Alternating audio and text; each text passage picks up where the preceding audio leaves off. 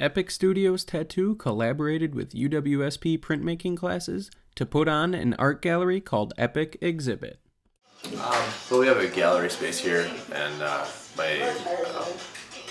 wife is an art student and had a pretty good rapport with some of the professors and had talked back and forth with them about doing some shows here once we got up and running. So this is the first one that was available, and Professor Erickson pointed out a couple different ways that printmaking is real similar to tattoo design, some of the similarities, and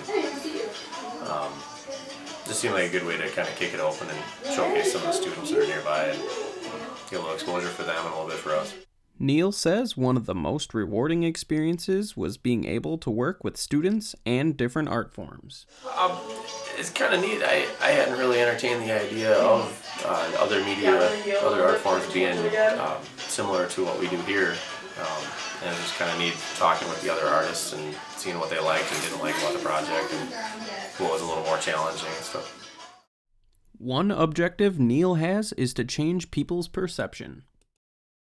Kind of trying to change perceptions about tattoo studios a little bit, that it's not, it's an actual art form too, not just making tattoos, that, some of us actually draw and paint and stuff too. Not only is Neil excited about the collaborations, so are the printmaking students. I'm actually double majoring as a 2D artist and graphic design. I'm kind of more working on 2D right now though, rather than graphic design.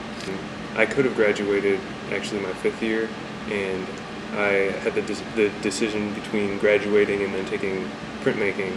I took printmaking and I'm really happy I did because I really enjoy it. So my major is, I'm a Bachelor of Arts with an Asian art history minor. Got into printmaking because I want to work with photography. It's like my main passion, and being able to take the photography aspect and developing it into a print, or being able to print my photography through printmaking, I fell in love with it. It's a really awesome process. The students are very enthusiastic about their artwork being displayed. It's awesome. I mean, I'm always looking for opportunities to get, my name out there, get my artwork out there, and to be seen. Someone actually bought one of mine and is getting it as a tattoo on their leg. So I mean, it's nice to get the art exposure and just to have people look at our art. It's really nice. This event benefits both Epic Studios and printmaking students alike. Well, I think for the art students and UWSP in general, we're always looking for places to have our art be seen outside of campus, and then it also, I don't know, people see our art, they'll probably be more apt to come to events with our art at it.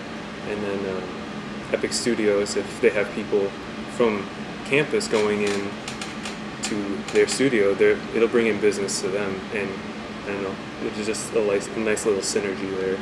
The students get to have their artwork shown, and that in return, it brings students to the place where it's being shown, and gives them business. And luckily we were able to be there on their grand opening day, which is it's a pretty big deal for them too.